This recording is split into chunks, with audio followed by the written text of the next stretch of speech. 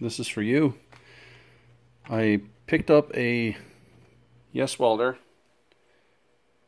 extra MIG cable with the proper connector. So I've got the contacts there for the switch to turn the unit on, the gas line is there, and the wire feed. Of course, I don't need that. This is for aluminum. On the other end, I picked up a inexpensive spool gun. Amazon, I think Canadian, it was like probably 50 bucks. Now unfortunately this one here, you gotta spool it wired up.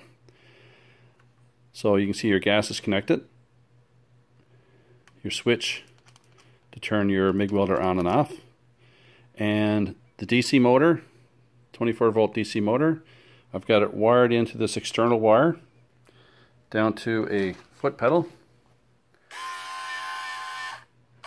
So it'll be a coordination of your finger and the foot pedal to do your welding.